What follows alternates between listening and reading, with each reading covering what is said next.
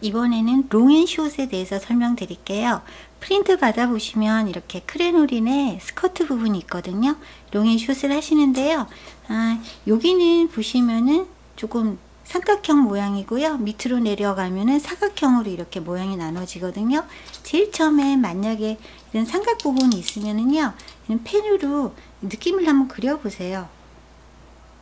이런 식으로 느낌이 가야지 자연스러워지겠죠.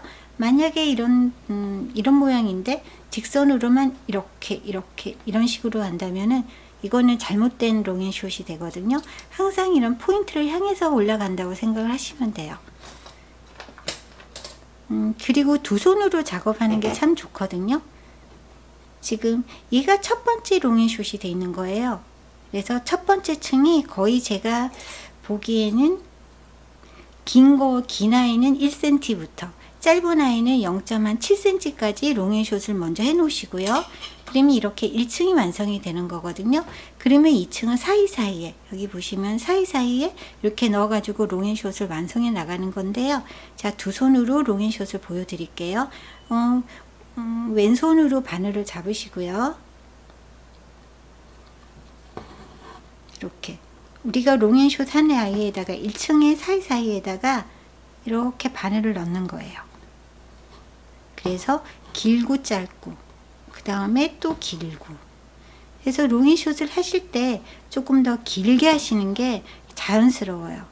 촘촘하게 하시면은 처음에는 예쁜 것 같은데 시간이 지나서 보면은 조금 답답해 보이거든요.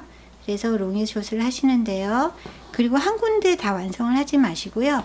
바늘을 작업해야 될, 스티치 놓아야 될 부분을 이리저리 움직여 가면서, 바늘을 움직여 가면서 이렇게 처음에 가이드라인을 해 주시는 거예요. 그 다음에요, 요 사이에다가 제가 손 하나는 보시면은 오른손은 아래에 들어가 있고 왼손은 바늘을 지금 잡고 있거든요. 그래서 롱앤숏을 보이지 않지만 왼쪽 손도 열심히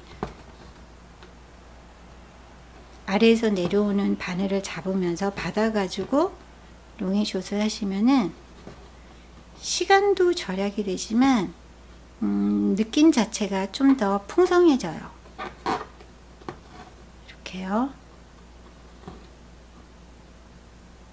그래서 제일 중요한 포인트는 뭐냐면은 롱앤숏이라는 것은 결국 스티치를 길고 짧게, 그리고 두 번째는 너무 이 스티치 간격이 아니라 이렇게 내려오는 게 짧지 않게, 뭐 0.5 이렇게 해놓으면 나중에 너무 답답해요. 그래서 저희가 하는 스티치는 이렇게 보시면은 좀 더 길게, 세 번째 위에 있는 오른쪽 손과 아래 왼쪽 손을 같이 써가면서 롱앤숏을 하시면 시간도 절약될 뿐 아니라 작업했을 때 훨씬 더 자연스럽다는 거. 오늘까지 제가 설명드릴 수 있는 여기까지가 롱앤숏이에요.